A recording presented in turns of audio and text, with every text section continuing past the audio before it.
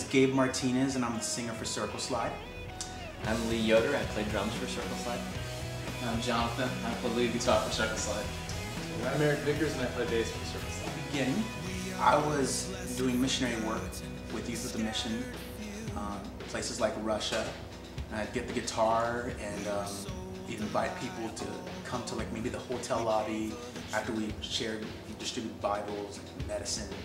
And I would sing songs I'd written about God in English, and then through an interpreter, tell people what the song was about. But on like a lot of the times, I think, why am I not doing this back home? Why am I like not sharing my faith back home? So I started seeing that music could be a way of doing that, and started playing in coffee houses, and bars, wherever I could get, where I could experience the same kind of outreach. And through friends, I think we all had mutual friends that heard what we were doing and felt like we should all meet, almost like a dating service, where people were like, hey, John, you need to meet Gabe. I think you guys would be good together.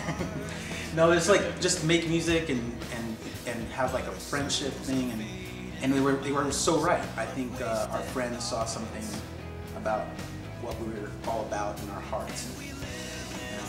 Yeah, so we're glad and we're grateful to all of them for putting us together. You guys have an album out. What is it? And can you tell us about the process of recording? Sure. The name of the album is called Echoes of the Light. We're so excited about it. It's been a long time since our last CD, so we were able to just write a lot of new songs, and we got to work with Brandon B, who's an amazing artist, an amazing producer. He's one of those guys that can just pick up any instrument, just play it. He's like a genius, and that can be very intimidating. The only cool thing is that I've been friends with him for like 6 years. He actually came on the road and played some guitar and filled in a couple times. So instead of it being like this weird vibe, it was actually like a lot of fun. We were joking around all the time. It's very relaxed. And John actually would lead us in like a Bible study in the mornings, and then that was the only serious thing we would do. But I think it was because the themes of the album are so serious. You know, we're talking about some of the heartaches and some of the issues that we were going through as individuals, and so the music is very serious. But inside the studio, we were just having a lot of fun making music. So that was a lot of fun. What can we expect from the album? What message would you like to transfer to the listeners? And how is the album musically? You know, I feel that the core theme of this album just deals with those who are underdogs, the broken, those who have their backs against the wall. You know, there's people that are pressed down and just lost everything. And through the midst of all that, we can stand and persevere and flourish in love with grace. And musically, there's so much. I mean, all of us have different influences. I think people who want to hear a certain group or a band will hear that in our music. Musically, we were just exploring. We wanted to go with bigger sounds than what was on our last album. So we were wanting bigger.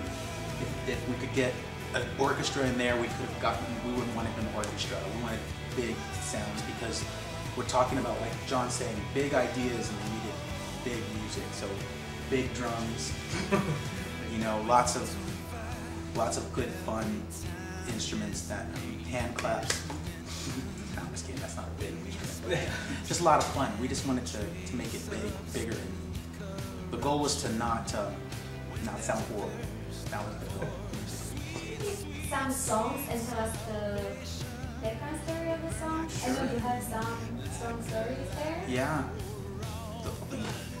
There's so. I mean, every song on this album has a unique story. The one that I'm the one I feel probably like the strongest about right now, as far as the story, is a song called "Love Amazing," which is kind of towards the end of the album. But every time we sing it, immediately people just start to sing along. And I think it's because, well, John Jonathan had this great melody and this great guitar part, and you kind of had this idea. We play at this concert up in New Hampshire, and it's by this lake, and it's beautiful. I think you were talking about how you were just kind of amazed by God's presence on like the hard times and stuff like that. Yeah, it was just a time in my life where, and I think we can all relate to this, where we feel that the circumstances around us are just bringing us down. They just really seem to just get the best of us sometimes. But in the midst of that, God reminded me that His love is still greater than any circumstance that I can face in my life. And it's kind of really where it came from. And then Gabe was going through a friend who lost a child. And that's where some of the song also came from. There's this idea, like, the song kind of took on a life of its own in that there was this idea, I had to lead worship for this funeral. It was a horrible, tragic thing. But instead of it being just the most depressing event, my friends worshipped at this funeral.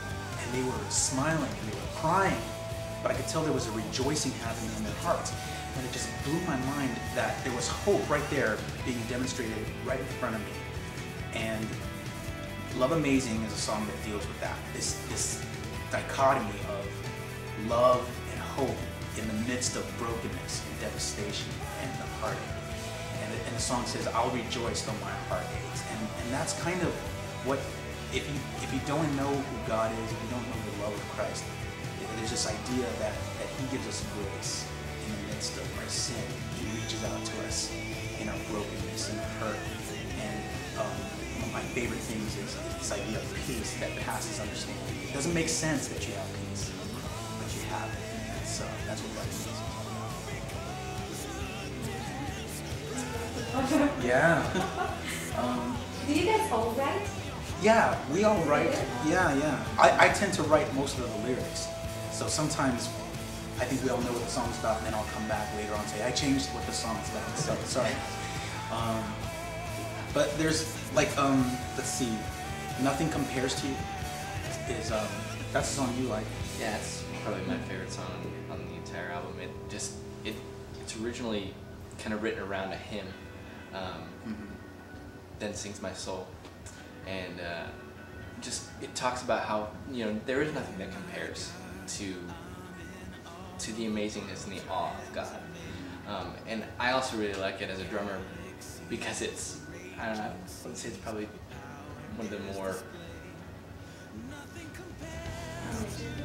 more complex songs in the album as far as music goes. You get to shine on it. He gets to look. It was fun to play. It was fun to record, and I love playing it live and stuff like that. So. Yeah, for me, I think I've got kind of two songs on the album that I'm really a fan of. Well, actually, I'm a fan of all of them, to be honest. But good. I'm definitely it's solid beginning to end. But I'm definitely, when it comes to a live performance, we have a song called The Litany, which actually started at the same place, I believe, that Love Amazing started at the same show, just kind of throwing around bass riffs. We ended up with this song that has a fantastic live energy to it. It's got some edges, moments where it sounds a little bit U2, but at the same time it's more aggressive than that would be. And the other song on the album, which is an absolutely beautiful track, is the closing track called You Are Everything. And we have this great opportunity to work with an artist named Randy Elrod and film a video to that song of a painting that he does. It's a beautiful, beautiful thing. But the song is so blatantly honest from the perspective of, how do they say it? From the perspective of who do you say that I am? It's about people's perspectives of Christ and what, how they see Christ. Is he just a curse word? Is he God? What is he? And it's a beautiful song, and the piece of art that we did with Randy was just amazing.